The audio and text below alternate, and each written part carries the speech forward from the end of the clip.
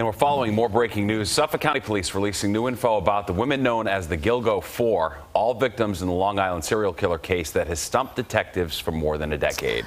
Jody Goldberg is live in Oak Beach with details as investigators look for new leads in the unsolved murders. Jody.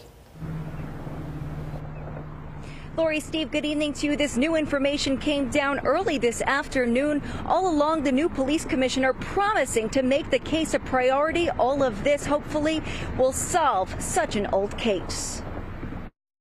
Facts about 4 women who are victims of the unsolved Gilgo Beach murders that took place more than 10 years ago were released by the Suffolk County Police Department on Thursday afternoon. This information might be helpful to trigger somebody who is involved in these killings to speak, come forward, make a mistake. John Ray, who represents Shannon Gilbert's estate, is continuing to push for the release of the 911 calls. But for now, the attorney says any new information is helpful when it comes to moving an old case forward. Gilbert was an escort who went missing in 2010. Her disappearance led to the discovery of several remains in the area. Each little piece of new information has value. According to police, Maureen Brainerd Barnes was a 25-year-old sex worker who advertised on sites including Craigslist under the names Juliana or Marie.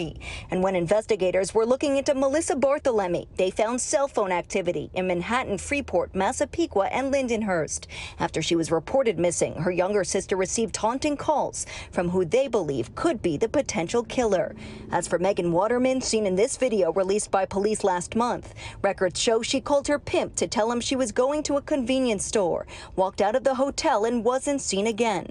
And lastly, Amber Lynn Costello, police say she shared a cell phone with her roommate at the time, who is also a sex worker. The victims were dubbed the Gilgo Four because they were located within a quarter mile of each other. The public is a brilliant source of knowledge. They're the ones that need to help us solve this case. So the only way that happens is give them the information. And we reached out to the Suffolk County Police Department. No one was available to go on camera or answer any questions regarding the update. The reward now $50,000 for any information leading to an arrest and conviction. Anyone with tips, they're asked to call Crime Stoppers. That number 800-220-TIPS. In Babylon, Long Island, Jody Goldberg, Fox 5 News. Steve and Lori, back to you. Jody, thank you.